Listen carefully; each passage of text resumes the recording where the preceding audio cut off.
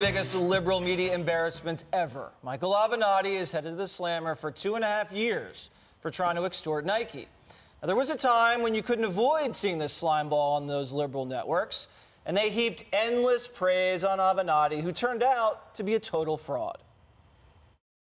He's out there saving the country. You know what? He's a rock star, I think. Michael Avenatti's a beast. You're like the Holy Spirit. You are all places at all times. Sitting beside me right now, I'm not going to let you cheat. You have to guess.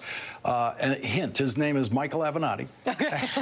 Here's something else. Michael Avenatti, I'd like to meet you sometime over at dinner. You got lucky tonight. We're back with attorney Michael Avenatti. He is a main player. Looking ahead to 2020, one reason why I'm taking you seriously as a contender is because of your presence on cable news.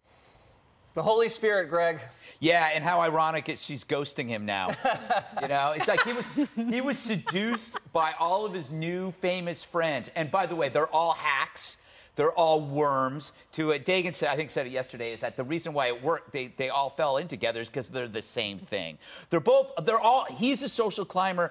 All those people, with maybe the exception of Rachel Maddow, are social climbers. They want to impress their peers in the industry. They wanted to be near him because, you know, he was getting a lot of the spotlight, and so they wanted to hang around with him. I think in 2024, when he's out, he could immediately enter the CNN lineup. I'm pretty sure by then Don Lemon will be gone. I think Brian Stelter or Anna Navarro should show up in jail with a pie, perhaps with a file in it, since maybe they could spring this poor guy.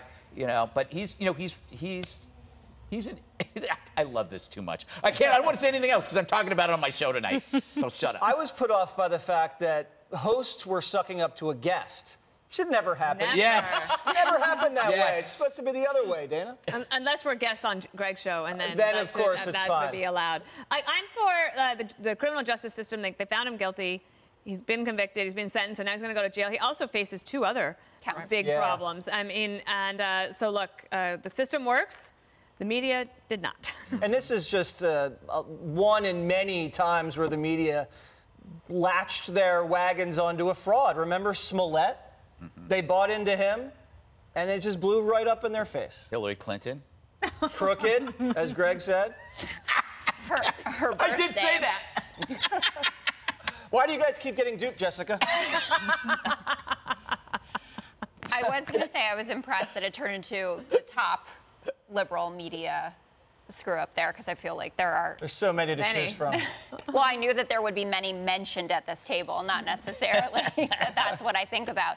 I never liked Michael Avenatti, and I'm not just saying that. You could check all the tapes, and whoever thinks that they can extort Nike is really dumb. Yeah, you got to go after New Balance. Unless you're a diversity consultant.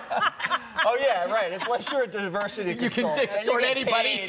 Reebok. They'll call you racist if you don't give them money. What exemplifies this man's stupidity is the fact, based on the other 2 trials, he had already allegedly stolen money from his clients years before he started doing his Gallup on CNN and MSNBC, including from a mentally ill paraplegic man, allegedly. Yep. But I heard someone earlier in the day say on TV, a giant come down for the once famous lawyer. And I thought, is prison really worse than being on Brian Stelter's show? That also, I saw a headline that said falls from... Not as good food. I saw a headline, I think it was somewhere else. I hope it was somewhere else. That said, fall from grace. I'm like, really? There was no grace.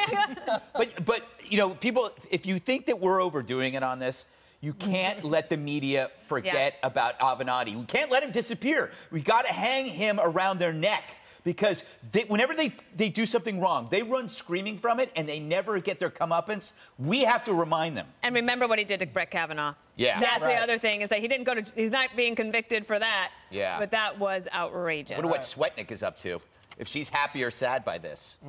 Good point. Comeuppance, people.